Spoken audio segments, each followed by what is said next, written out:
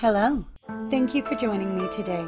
Please don't forget to like, subscribe, share, and leave me a comment if you enjoy my videos. Welcome to Nomad's Land Studios. Narrations by Rebecca.